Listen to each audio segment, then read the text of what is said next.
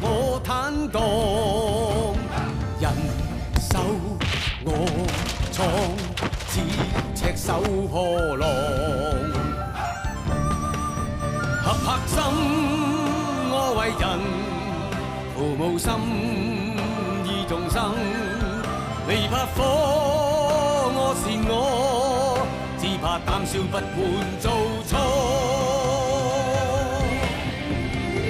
打不死，凡事對天對地，飛得起又像亦有別離，擔得起寧願了不起，不惜去躲避，會經得起六年白雪翻飛。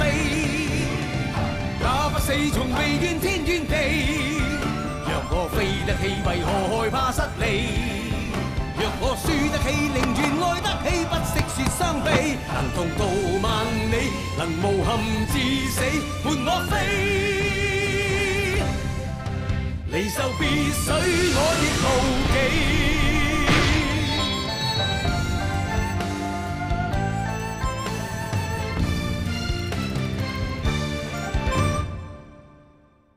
阿桂蘭啊，你唔好自己呃自己啦。咩啊？ 你明明好在意黃飛鴻㗎，點咁對佢啫？我點樣對佢喎？係佢唔啱啫嘛，佢對你有偏見，成日話你呢樣唔啱，嗰樣唔啱。咁啊，真係有唔啱啊嘛！佢根本唔了解你，你係一個好人嚟㗎。我唔係啊，桂蘭啊，我真係呃咗你㗎。其實塊布唔係我揾㗎。咁唔係你邊個啊？黃飛鴻咯。 點會㗎？個黃飛鴻為咗幫你揾塊布，碌咗落山，整親隻腳，但係佢連自己傷勢都唔理，淨係叫我盡快攞塊布俾你。而我因為喜歡你，我冇將個事實講俾你知，因為我驚你知道咗之後你唔理我。對唔住啊，係我自私。我原本諗住你都會喜歡我，但我頭先見到你揾草雀仔個樣，我知道你心裏邊嗰個唔係我。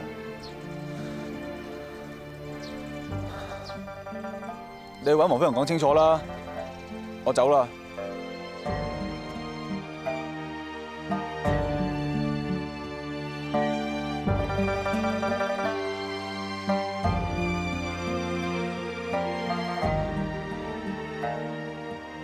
桂蘭，小婷，你個傷點啊？冇事啊，好返晒啦。啊係咧，正話我見到個堅跑出去，我叫佢，佢都唔認我。 發生咩事啊？你哋兩個係咪鬧交啊？唔係啊，桂蘭啊，你個面色好難睇啊！你係咪唔舒服啊？你快啲坐低先啦。就算分7、7、8、8啊，都唔可以四圍走，要多啲休息。阿堅又係嘅，就咁掉得你一個喺花園度。你哋兩個冇事啊嘛？冇事啊，佢有嘢做，趕住走啫。冇事就好啦。 其實堅好緊張你㗎，你可以揾到一個對你咁好嘅人，我都戥你開心。唉，真係好啦，我哋兩個都揾到我哋自己喜歡嘅人。原先我叫埋小師兄嚟探你㗎，但係佢出咗去。佢唔嚟唔緊要啊，最緊要你呢個好朋友嚟咪得咯。咁我哋係好姊妹嚟㗎嘛。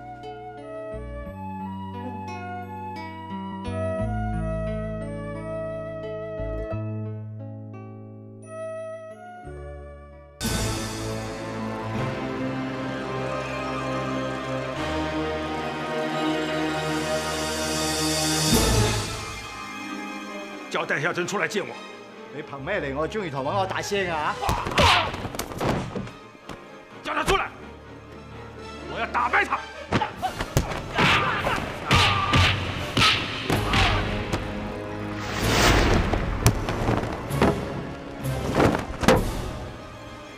告訴戴孝天，他要拿回招牌，到大街上找我趙霸山。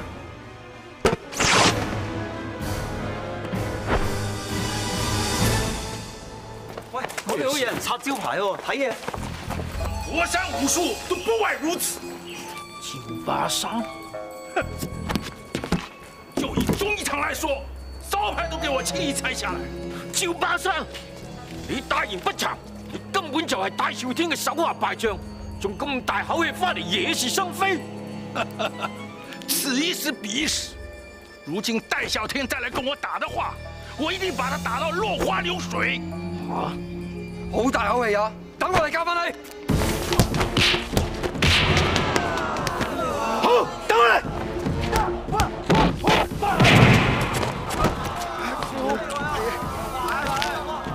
我的兄弟！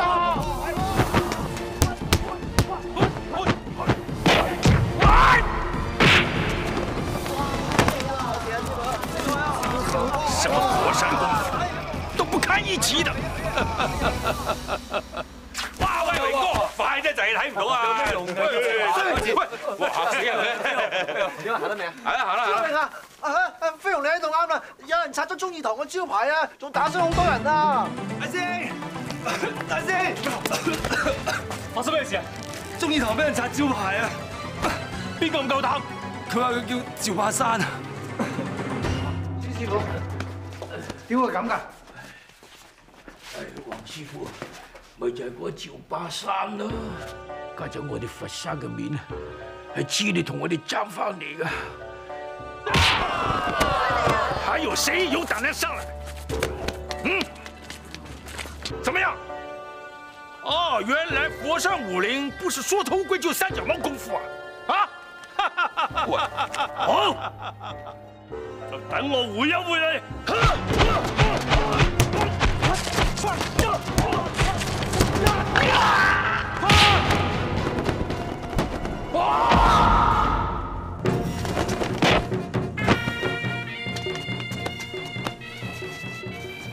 洪拳，王清跟你有什麼關係？就係我爹。哦，原來是黃清的兒子。上次我要跟他較量，殺出個戴孝天，今天讓我來收拾他的兒子，出招吧。我唔會同佢打。得，在我面前磕3個響頭，然後從我胯下爬過去。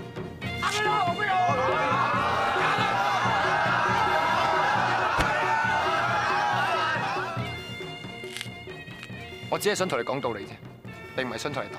我趙把山的拳頭就有道理。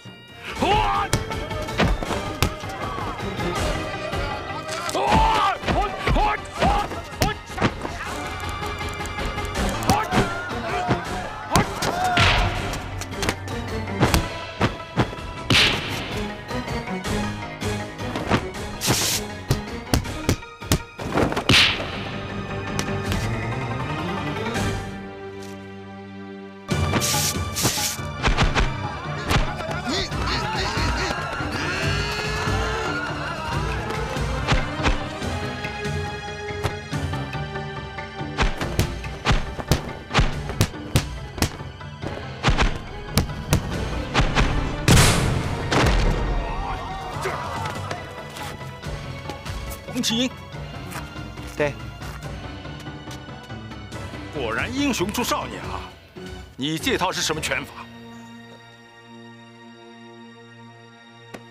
鐵線拳。係師兄，呢一套拳法係我大家一脈相傳嘅鐵線拳。黃麒英，你口口聲聲同我講話本拳譜俾人偷咗，大家親眼睇到你將套拳法教咗俾你個仔，你仲有咩可以抵賴？各位，呢位鼎鼎大名嘅廣東十夫黃麒英係先父嘅摯友，師父臨終前託佢保管我家傳嘅鐵線拳譜，但佢口口聲聲同我講話俾人偷咗，事實就係佢私下偷練，想據為己有。大少天，你唔好講得出你係講喎。咪係咯，黃師傅唔係咁嘅人嚟㗎。黃麒英係咩人？今日你哋睇得一清二楚。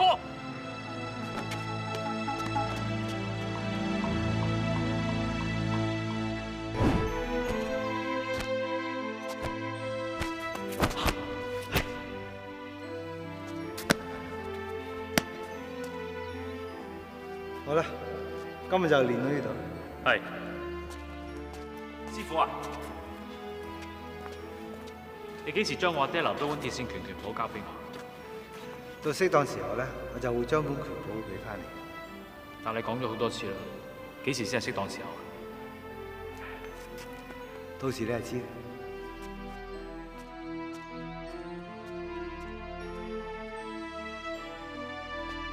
黃師傅，呢阿九。你隻腳冇事啦？好翻晒啦，多得你相救就肯收留我。我哋阿狗乜都唔識，只識添埋啲無謂嘢，送俾你啊！手工都幾好啊！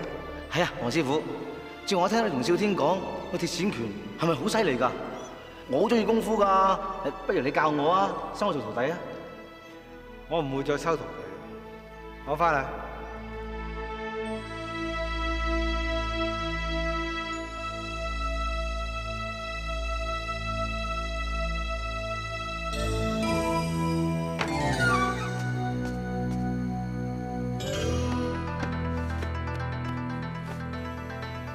本拳譜咧，你阿狗。對唔住阿爹，我真係唔知人教呢就係鐵線拳嚟㗎。你一早話俾我知你識你阿狗啊，件事就唔好搞成咁。你一早講俾飛鴻聽，你揾乜嘢人，為咗乜嘢啊？飛鴻就一早講俾你聽啦。爹，我之前應承過野人，唔好話俾人聽見過佢㗎。人你教我嘅，做人最緊要守信。你仲辯駁？其實我媽都講得啱㗎。如果你一早同飛鴻講關於你阿狗同埋鐵線拳嘅事，今日就唔會出事啦。我唔話俾飛鴻知啊，就唔想佢牽涉人呢件事啊。咁我都有錯。阿爹啊，你唔好嬲住啦。而家最緊要咧就係點樣化解你同大仙嘅誤會。係咯，不如你哋上門同佢解釋啊。空口講白話，佢唔會信㗎。飛鴻，即刻帶我見阿狗。咁幾好咯，乾乾淨淨，企企理理。咁以後咧就唔係一個野人嚟噶咯喎。咁人哋見到你咧就唔使再驚，你又唔使再驚人咯喎。嚟，企身俾我睇下。咁咪幾好咯。你阿狗。喂，搞咩啊你哋？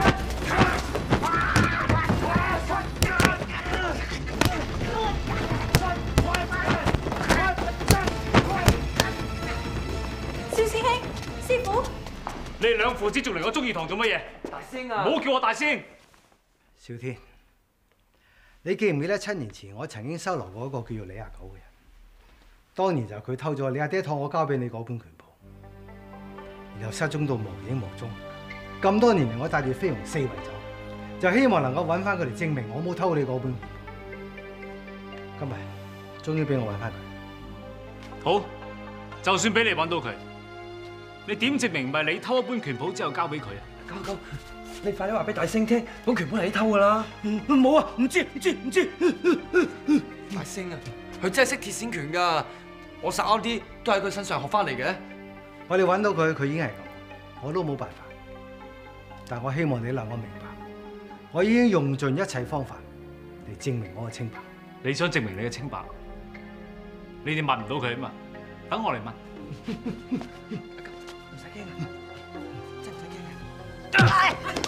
乜嘢啊佢？你話佢先係鐵線拳，想呃我？你要點先肯信我？我仲點可以信你啊？即刻扯！如果唔係，唔好怪我唔拍戲。阿哥大星啊！飛鴻，我哋扯。走！師傅啊！小師兄啊！曉婷啊！阿哥啊！點解你聽佢哋解釋啫？我哋同師傅一齊咁耐，我信佢唔係呢啲人嚟㗎。大嘢你唔明咁多㗎啦。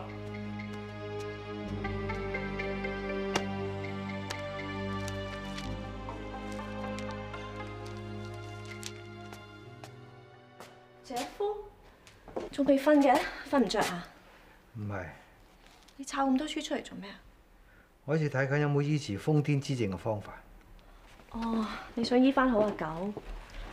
佢係唯一證明我清白嘅人。咁點啊？有咩得着啊？我睇咗咁多本醫書都冇，唔通真係冇辦法還我清白？你唔好咁啦，一定有辦法嘅。但係我覺得，就算你醫翻好阿狗，都未必有用。點解？嗱，你諗下啦，大少天咁多年嚟已經認定你係偷咗佢拳譜嘅人，而家仲親眼見到飛鴻灑埋出嚟。就算阿狗可以好清醒咁講出真相，佢對你嘅成見太深啦，佢只會當你同阿狗做場戲俾佢睇咯。我一早就知來開佛山咧就是非多多嘅，估唔到搞成咁。姐夫，你唔係諗住走啊嘛？走解決唔到呢個問題噶喎。我知，我冇打算離開佛山，我打算辭去民團總教練一職。點解啊？當初我應承做民團總教練，係因為提督大人再三邀請我，同埋當時佛山嘅秩序真係好亂。我同少天講過，只要佛山嘅秩序恢復平靜，我就會請辭。你以為你唔做民團總教練，大少天就唔嬲你㗎啦？最起碼我唔會做個失信嘅人啦。我要少天知道，我留喺佛山啊，並唔係同佢爭任何嘢。但係當日提督大人再三邀請你做呢個職位㗎喎，你點向佢交代啊？我相信提督大人明白我苦衷。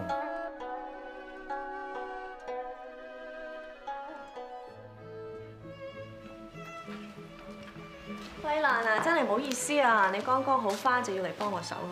你都識得講話我好返啦，況且呢啲嘢我以前做開嘅。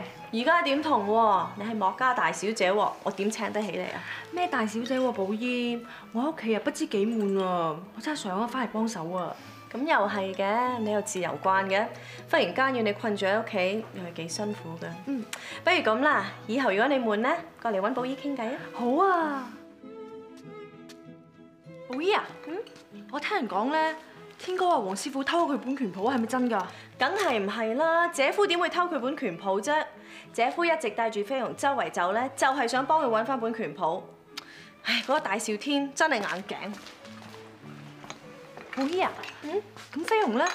飛鴻一直當天哥係佢親生大哥咁㗎，咁而家佢哋搞成咁，飛鴻會唔會好唔開心㗎？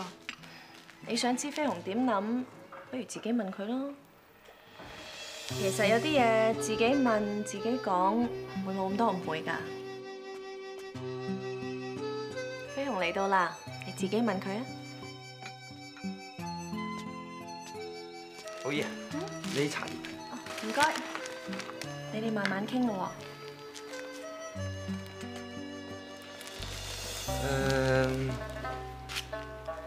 你冇事啦我好返晒啦。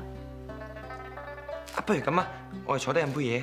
唔好啦，我約咗人去走先啦。你幫我同寶姨講聲啊。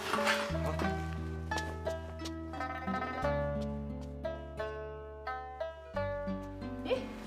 桂蘭呢？我唔知做乜。近排佢一係趕我走，一係就走咗去。冇理由㗎喎，佢啱啱先至好關心你，又問你呢排點啊，問你同你大師兄嘅關係啊。咁佢仲講咗啲咩啊？飛鴻，你老實同寶姨講啊，你係咪喜歡咗桂蘭啊？梗係唔係，我當佢係好兄弟嚟㗎。兄弟？佢同小婷一樣係女仔嚟㗎。咁我當小婷係好細妹啫嘛。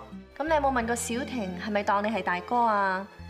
至於桂蘭，你真係當佢係兄弟？你真係覺得佢同阿蘇同世榮冇分別？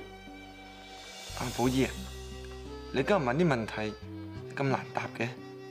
嗱，你唔好話寶姨唔提醒你啊！感情嘅事要好好咁處理㗎。你都大個仔啦，應該識得點做㗎啦。咁即係點啊？首先搞清楚你究竟想要啲乜嘢。如果你唔係喜歡人嘅，你就要同佢講清楚啊！如果唔係，害人害己㗎。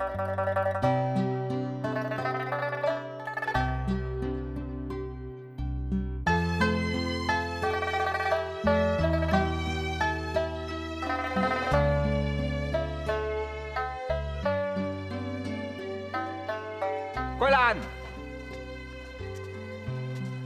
桂蘭，桂蘭，桂蘭，嚇死人咩？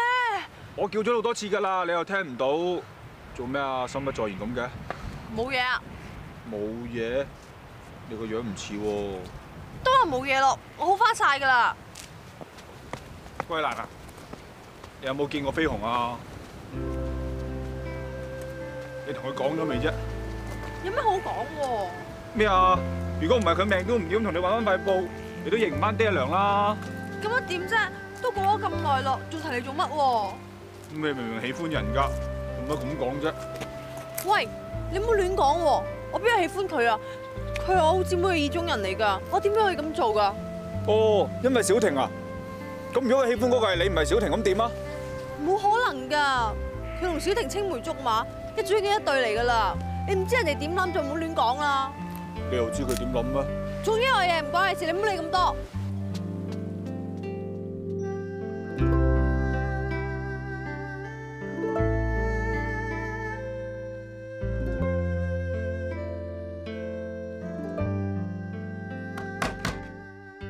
入嚟啦，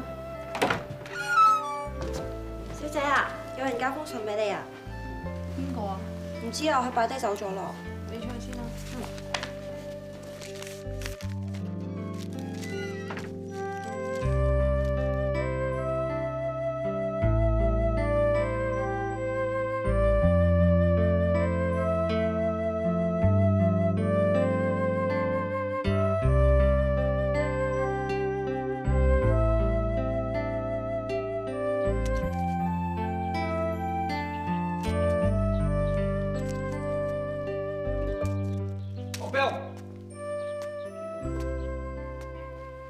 你又想點啊，家人堅？我嚟揾你㗎。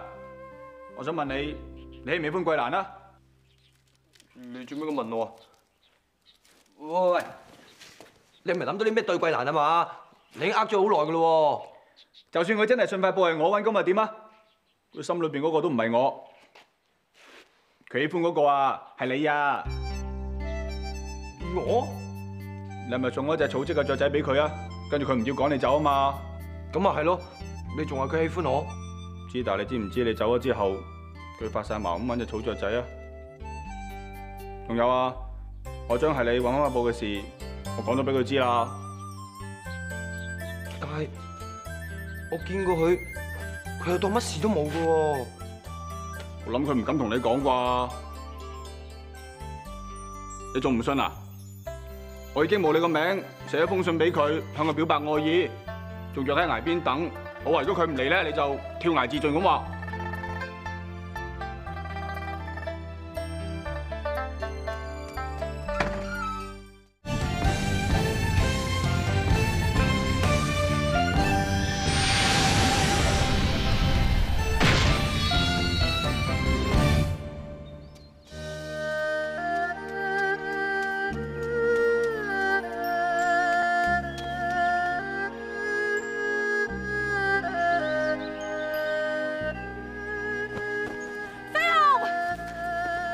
你做乜咁傻做咪咁嘅傻事啊？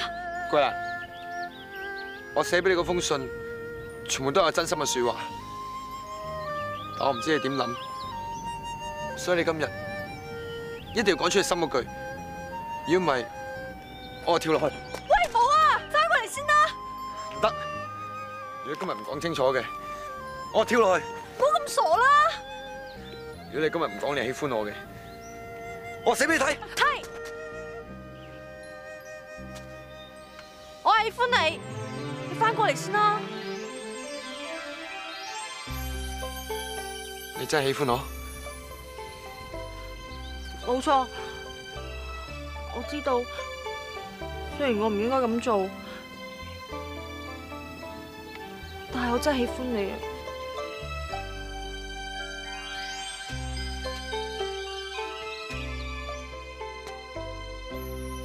你而家聽到晒啦。我都話桂蘭心裏邊喜歡嗰個係你噶啦，又唔信。你兩個夾埋嘅。初頭阿堅講我都唔信，但係頭先我俾皮啊你哋！追桂蘭，桂蘭啊！你聽我講啦，我係想知道你心裏面係咪真係喜歡我，我先聽阿堅講嘅咋。我咩都唔想聽啊！我剛才都係為咗情急想救你，所以先亂講啫嘛。我根本唔會喜歡你嗰衰人。桂蘭，我唔理你喜唔喜歡我，大家好清楚，我喜歡你莫桂蘭。其實一直以嚟，我都唔識咩叫喜歡人，但係總之我成日都想見到你，成日都掛住你，有咩開心唔開心都想同你分享。你點解喜歡咁多個人㗎？咩喜歡咁多人啊？你仲記唔記得啊？你喺梁夫面前啊話喜歡小婷㗎。嗰種喜歡都唔同呢種喜歡。咩呢種嗰種啫？總之我唔會做啲對唔住小婷嘅事啦。小婷好喜歡你㗎，你對佢好啲啊！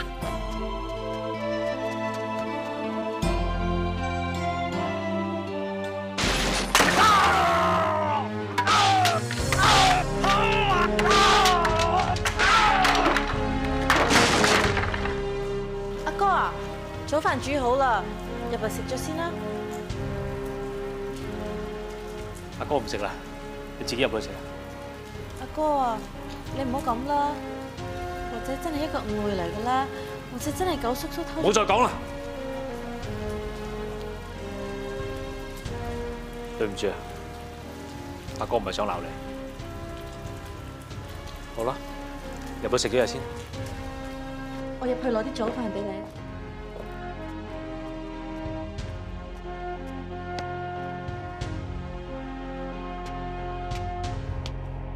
師傅，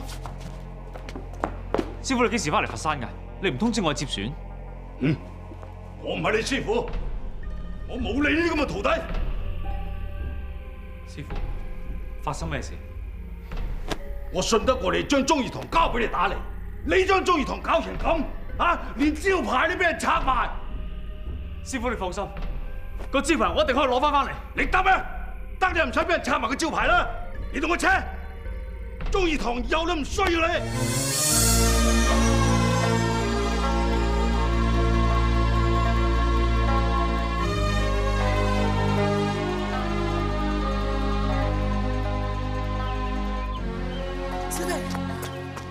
小師兄，小弟，黃飛鴻，大師兄，嚟呢度做咩啊？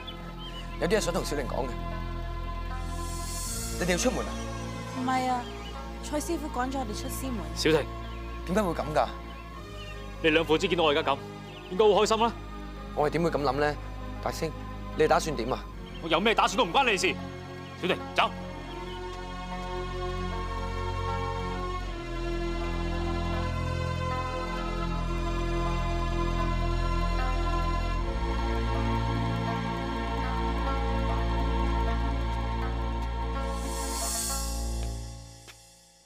寶姨，飛鴻，做咩啊？你個樣咁攰嘅，琴晚冇瞓過啊？定係見邊度唔舒服啊？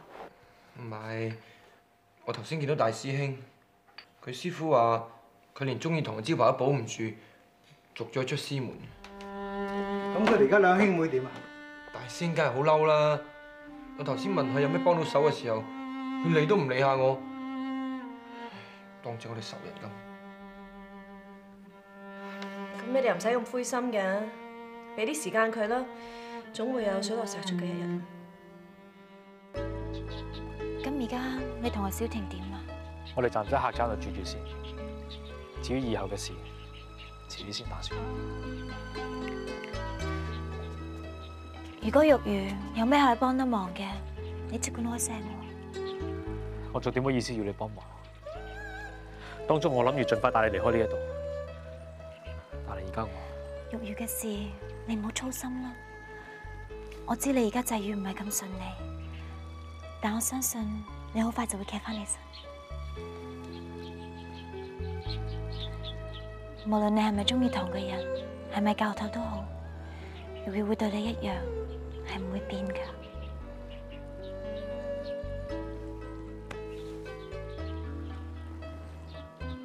玉如，你放心。我哋要盡快企返起身，唔會辜負你對我嘅期望。你信我，我一定會帶你離開延春台。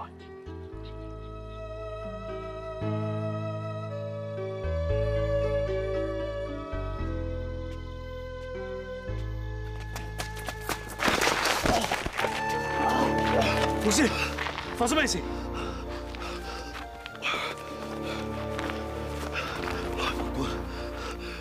內部官啊，走啊！走啊！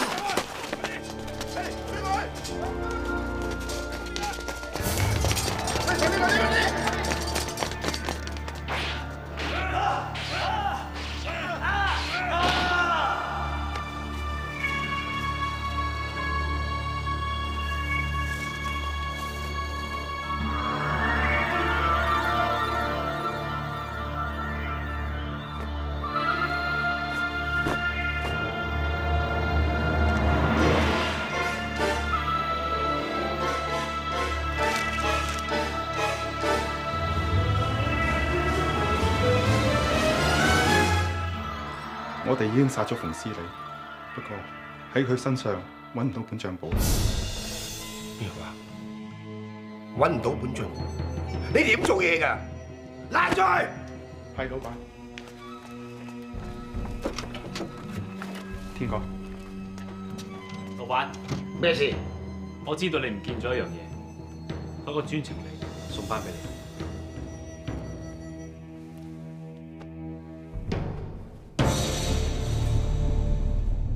你點得翻嚟㗎？係馮師你交俾我嘅。佢有咩同你講？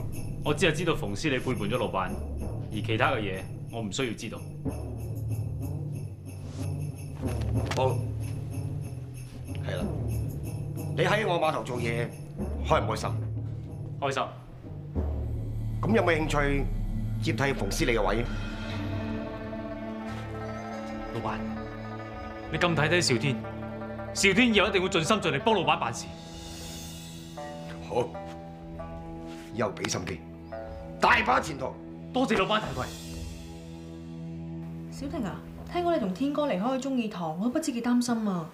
放心啦，桂蘭，我同阿哥暫時住緊喺客棧，佢話遲啲揾到個適合嘅地方，我哋就會搬噶啦。我都放心啲。其實我而家最擔心嘅係大哥同埋小師兄啊，佢哋兩個嘅誤會，我都唔知幾時可以解決到嘅。佢哋兩個都係我最親人嚟㗎。你放心啦，嗱，等天哥心情好翻啲，你再同佢講，一定冇事嘅。希望啦。好彩我有你呢個好姊妹咋，無論我開心或者唔開心，我都可以同你傾嘅。小婷啊，如果咧有一日你發現咗我做咗啲對唔住你嘅事，咁你會點啊？我一定會好失望同埋好傷心咯。不過傻啦，桂蘭，你點會做啲對我唔住嘅事喎？一定唔會嘅。小婷啊，呢棵草送俾你啊！你送俾我？嗯，你就當呢棵草咧，好似你同你小師兄嘅感情一樣，你俾多啲愛心佢，日日帶佢去曬太陽、淋下水，咁就會好好噶啦。嗯，我一定會俾心機種佢嘅，桂蘭。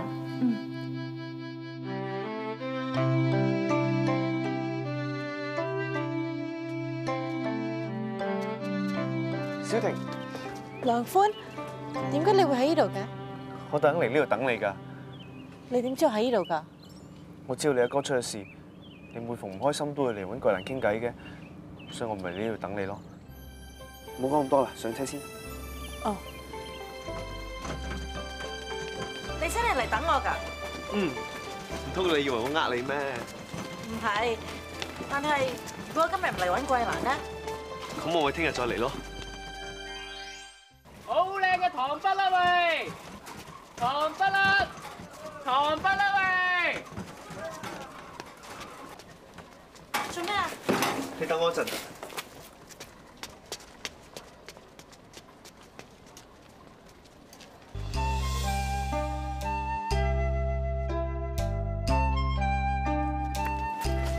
買俾你嘅。多謝。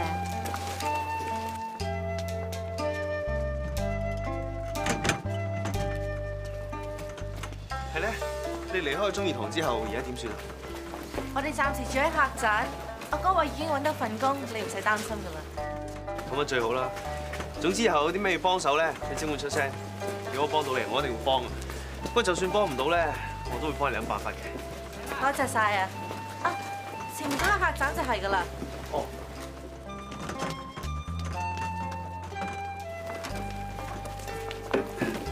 到啦。唔該晒。幾多錢啊？你仲當唔當係朋友先？梗係當啦，你點解咁問嘅？如果你當係朋友嘅，咁呢程免費啦。咁多謝晒啊！不過下次你一定要收錢㗎，如果唔係啊，我唔坐你架車㗎。你即係話，下次你會再坐我架車啊？梗係啦，再見。再見。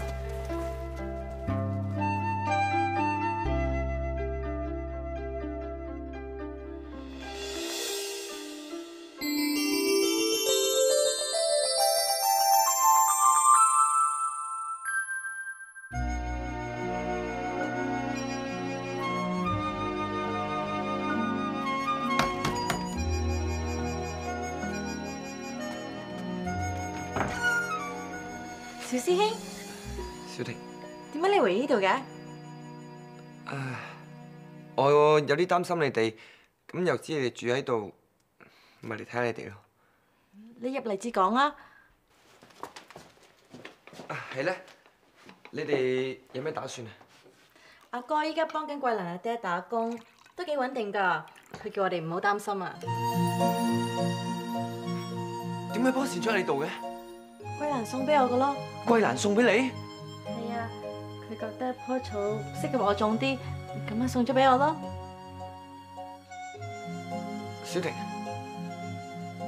我有啲嘢想同你講。講咩啊？我諗我哋之間有啲誤會。咩誤會啊？你應該記得梁寬送音樂盒俾你嗰次，我講翻説話㗎。我記得，我點會唔記得啫？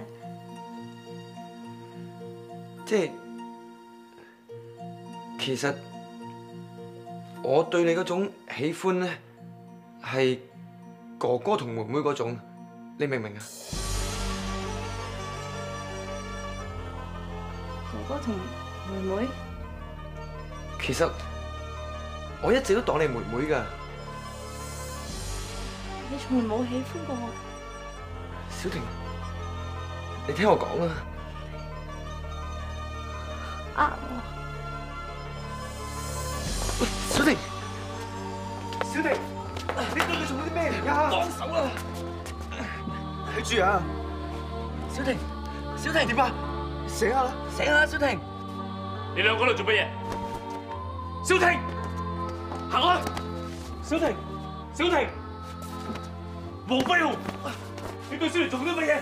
我冇喎。講啊！冇做過咩啊？哥，小婷，你冇嘢嘛？行開！小婷，小婷，做咩事啊？小婷，點解要咁樣對我？扯，唔想見到你。小婷啊！你咩都冇講，小婷叫你即刻扯，你扯！大師兄啊！唔好叫我大師兄。黃飛鴻警告你，你唔好再嚟揾小婷。如果我對你唔客氣，你聽我講。你兩父子都唔係好人，我唔會聽你哋解釋。扯，扯啊！你都係，即刻扯！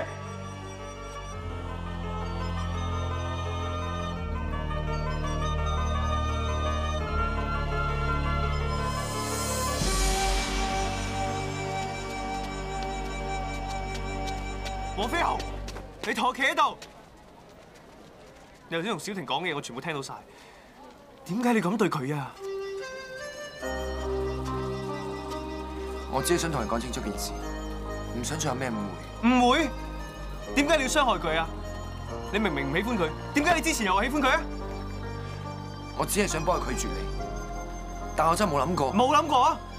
你明知小婷喜歡過係你，點解你要咁對佢啊？我真係唔知會搞成咁㗎。你實在太過分啦！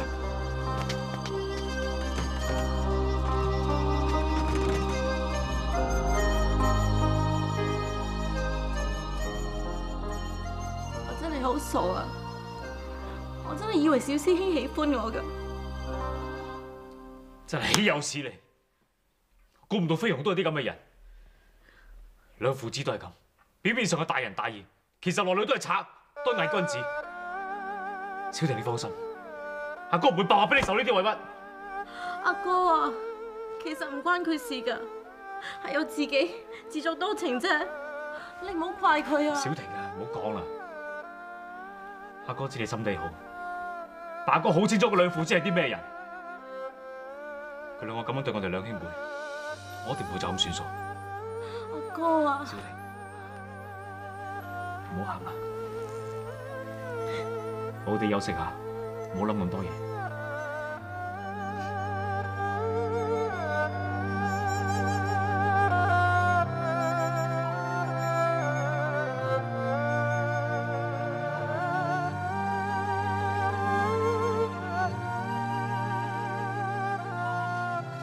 女親啊，你入去先啦，陣間入嚟。咁樣快啲入嚟咯喎！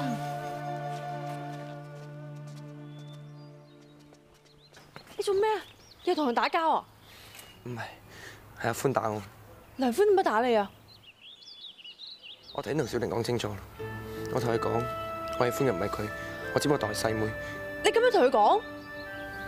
寶姨講得啱，唔早啲搞清楚，爭唔會越嚟越深。咁小婷咧，咁佢點啊？我估唔到咁大反應，佢聽完之後暈咗。佢梗係大反應啦！你知唔知佢喜歡咗你幾耐啊？當你同佢講話你喜歡佢嘅時候，佢不知幾開心啊！你而家咁樣同佢講，咁佢而家點啊？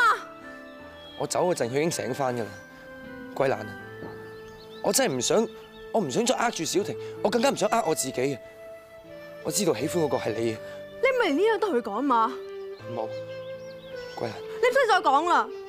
佢係我好姊妹嚟㗎，我唔想做啲傷害佢嘅事啊！你唔好再揾我啦！桂蘭啊！你企喺度啊！唔好再跟住我，我以後唔想再見到你啊！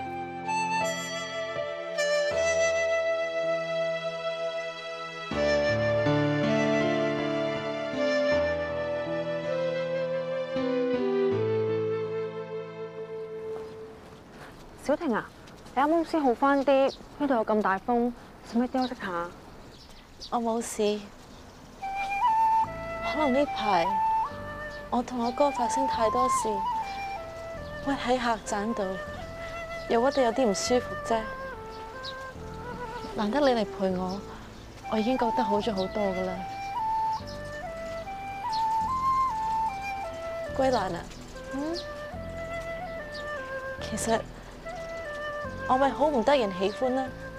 梗唔係啦，你又善良又可愛，如果我係男仔啊，都一定喜歡你噶。咁點解小師兄唔喜歡我啊？我知，係我一直以嚟自作多情啫。梗唔係啦，係佢自己連喜歡邊個都未搞清楚啫嘛。佢有時好大懵噶。我知你咁講，都係想我唔好再唔開心。多謝你嘅桂蘭，但係我明白感情呢啲嘢係唔可以勉強嘅。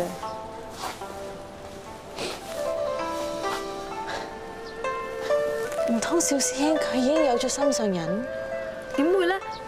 你唔好亂諗啦，係佢唔識欣賞你啫嘛。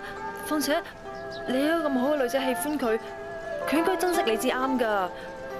黃飛鴻自己傻瓜嚟㗎。桂蘭，如果冇咗你呢個好姊妹，我真係唔知點算啊！